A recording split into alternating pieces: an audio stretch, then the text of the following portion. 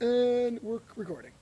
Okay, thanks guys for coming to our principle of the week. We've been dealing with the parry, which to review is when she throws a straight punch. I just push it off to the side. Okay. First thing we're going to do this week is we're going to now start working on some counters and interceptions off of that. And this week we're going to deal with the parry and riposte.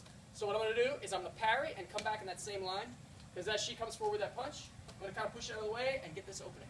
So with the same hand as she comes in, I'm coming right back. Now, you want to practice that out of motion.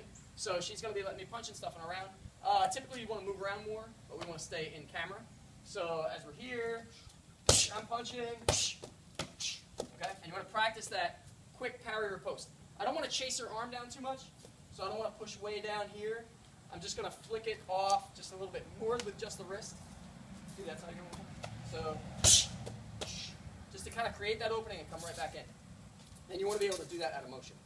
Thank you guys. If you got any questions, please feel free to send them to us. Like this video, subscribe to our channel, and we will see you next time.